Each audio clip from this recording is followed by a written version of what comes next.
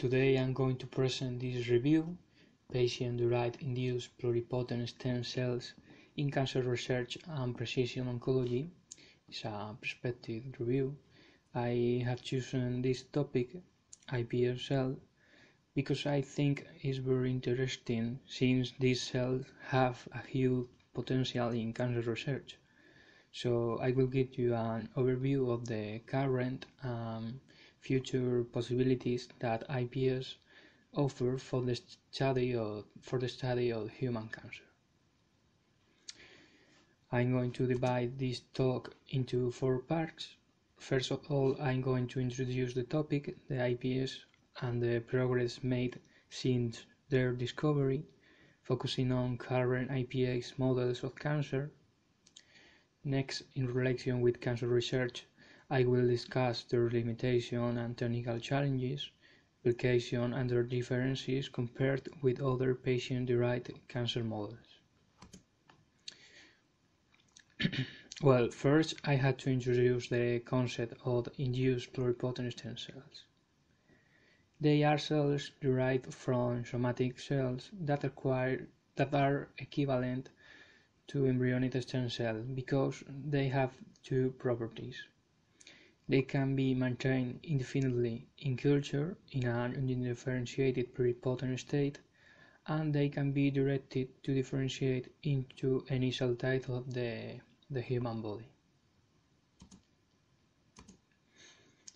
The development of iPS cells was possible thanks to many works that helped to understand the concept of cell fate plasticity. Initially, it was believed that acquisition of cell fate was unidirectional, from a pluripotent and immature to a mature and differentiated cell. That is, development is irreversible. However, a series of landmark experiments revealed that cell fate is flexible and reversible. The first experimental indication of cellular plasticity was reported through somatic cell nuclear transfers. Transferring a somatic nucleus into a enucleated egg, this demonstrated that the somatic nucleus maintained all genetic information. Later, the development of embryonic stem cells and their fusion with somatic nucleus also highlight that epigenetic memories could be erased. In addition, the profile of gene expression in somatic cells can be changed through fusion with other cell types or introducing tissue-specific transcription factors that convert a differentiated cell to other lineage, a process known as transdifferentiation, direct cell conversion. Well, to summarize, all these works suggested the existence of reprogramming factors that can change the cellular fate. So, according to all these discoveries, it was suggested that the genes that contributed to the identity of embryonic stem cell could be the reprogramming factors. Because of this, Yamanaka started to work with mouse embryonic stem cells to identify embryonic stem specific genes, referred as embryonic stem associated transcripts, that are the responsible of their characteristics. They identified these genes and generated a list of 24 candidates as reprogramming factors to investigate if they induce pluripotency. And without going into details, they transduced various different combinations of potential reprogramming factors into mouse embryonic fibroblasts and evaluated the induction of pluripotency through their ability to survive to an antibiotic treatment. They introduced each candidate individually, and none of all the factors alone supported cell survival. However, using a mixture of all 24 candidates, colonies were formed, and these colonies resembled those of embryonic stem cells and not the fibroblasts from which they originated. Next, they try to narrow down the pool of candidates to a minimal set of reprogramming factors. First, they removed single factors, thus testing combination of 23 factors each, and in a first round they shortened the list to 10 genes, and in the next round they found that the elimination of only 4 genes inhibited the colony formation. And when they tested the combination of these 4 genes, now known as Yamanaka factors, the cells generated have embryonic stem cell-like properties and were named induced pluripotent stem cells. During this decade, there has been much progress. After generating mouse iPS, was demonstrated that the Yamanaka factors were also sufficient to generate human iPS cells. And in addition, it was discovered that reprogramming factors have a redundant role, so it's possible the use of different combinations of pluripotent factors. The efficiency of reprogramming is quite low, but other genes have been found which expression facilitate reprogramming and increase its efficiency, and are named as reprogramming enhancers. Also, the methods of reprogramming evolved from using a retroviral vector to non-integrating iPSOMs and RNA-based systems, and the cell type that could be reprogrammed quickly expanded. It became clear that transcription factor reprogramming is a universal process that potentially works with nearly any cell type. The derivation of iPS cells from primary human cells offers very interesting opportunities for creating disease models, and in the past few years multiple iPS cell-based models of mainly monogenic disease have been created. But however, the potential of iPS cell modeling in cancer research is just beginning to be explored. Cancer research relies on models to recapitulate the malignant state at the molecular, cellular, tissue, organ, or organism level. Preclinical cancer research uses mainly immortalized cell lines and mouse models, but there is a low translation rate of basic research findings, so the patient-derived models are increasing in popularity. So far, only a few studies have succeeded at deriving iPS cells from primary malignant or premalignant cells. These are limited to myeloid malignancies such as myeloid neoplasia or myelofibrosis, because malignant cells can be easily obtained from blood or bone marrow aspirate.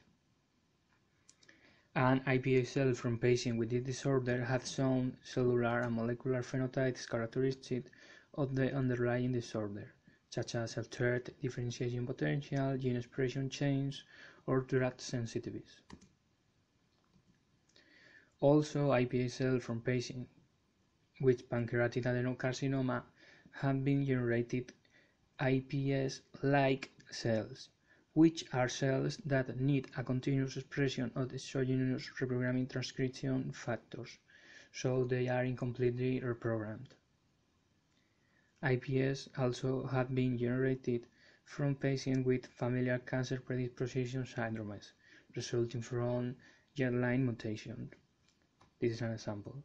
However, in this work, the iPS cells are derived from normal cells instead of cancer cells. Actually, the best way to model cancer with iPS is deriving the cells from cancer cells and normal tissue. This way you have paired tumor and normal iPS cells that share the same genetic background, so that they share all germline but no somatic variants. But 11 years after iPS was first generated, why don't we have more iPS cell-based cancer models? Well, first of all, six some technical challenges, and the two most crucial bottlenecks are the efficiency of malignant cell reprogramming and the ability to differentiate iPS cell into the cell type of interest. Regarding the efficiency of reprogramming, the success rate of iPS cell line establishment depends on the cancer type. Some cancer-genetic lesions may be incompatible with iPS generation, because such lesions may affect pathways that are required for the induction or maintenance of pluripotency. Also, due to reasons related to technical impediments, related to the inability to dissociate or induce the growth of viable cancer cells from a tumor. And to address these problems, it's necessary to optimize protocols for the processing of tumor tissues and to improve culture conditions.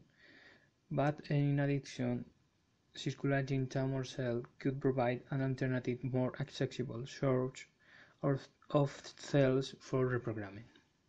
Most experimental applications, iPS cells need to be differentiated into the cell type that correspond to the cancer of interest.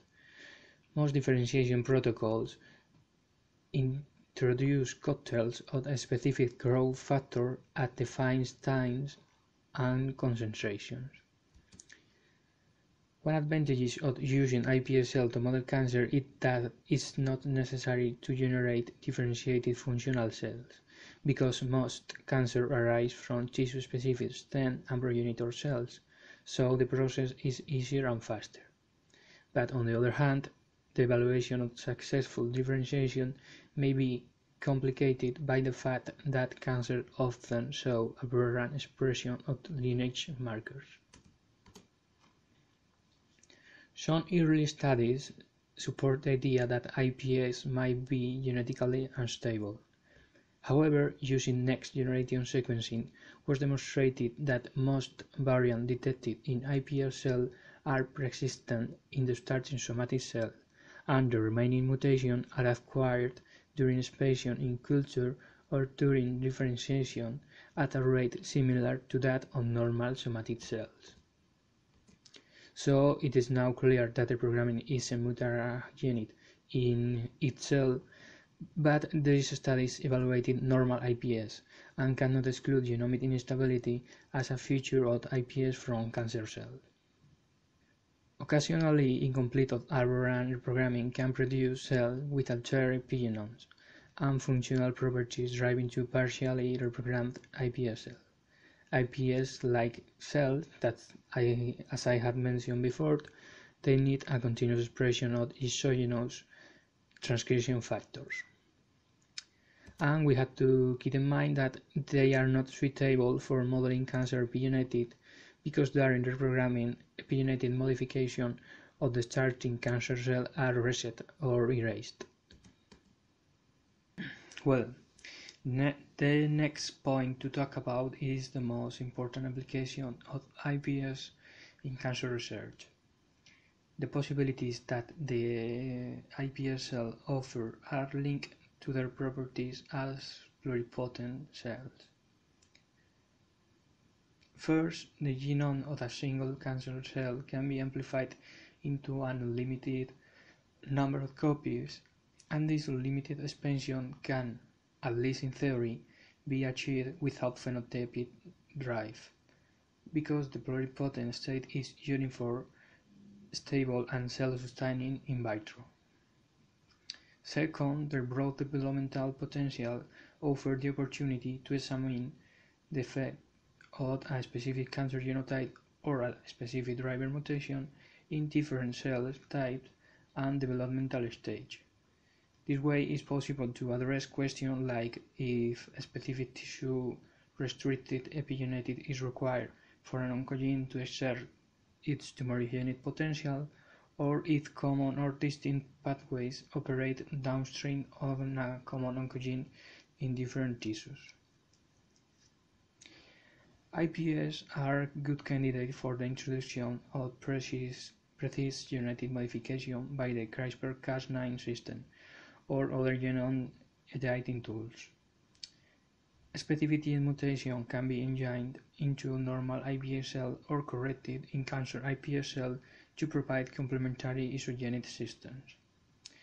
The CRISPR-Cas9 system can also be used to introduce large-scale genetic deletion chromosomal deletion, inversion, and translocation that are common in cancer.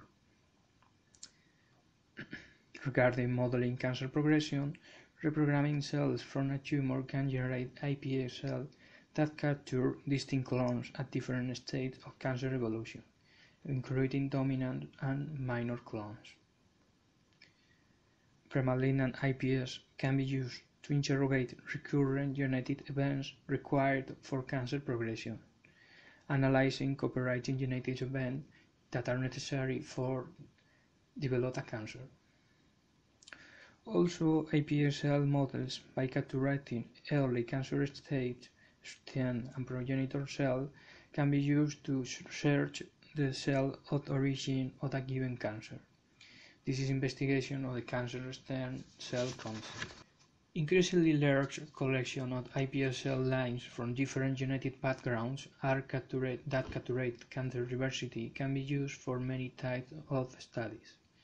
For example, to address the influence of the genetic variation in the tumorigenicity of a given oncogene and the interplay between genetic background and environmental factors in the malignant process.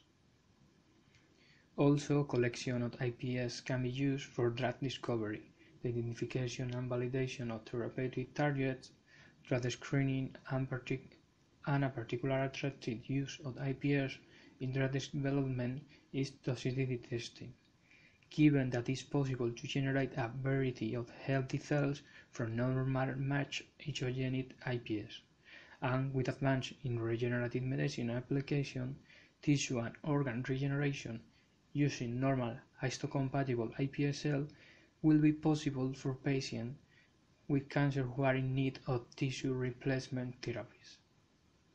Finally, I am going to mention some advantages that iPS cells have over other patient-derived cancer models.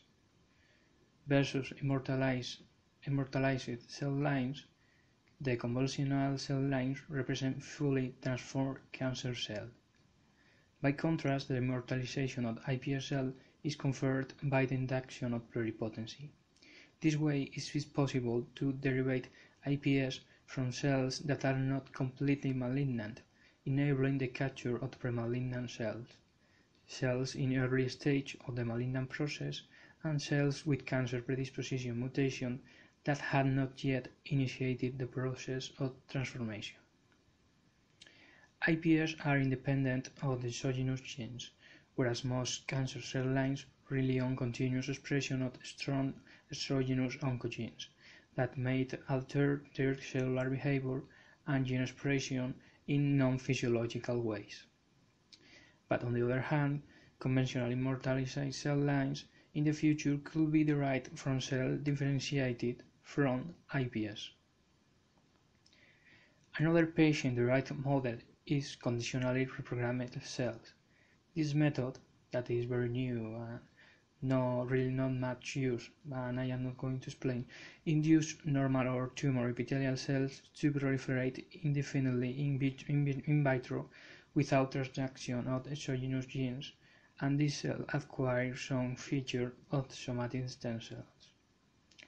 Conditionally reprogramming is technically easier than reprogramming to pluripotency, but it is confined to epithelial tumors and gives rise to polyclonal population. Also iPS cells can be combined to or used to produce other more complex patient-derived models like 3D organoids or cell transplantation or culture with other cells. In conclusion, a new era in preclinical cancer research is emerging in which patient-derived models are taking center stage, and iPS cells have a promising future thanks to the great opportunities that they offer.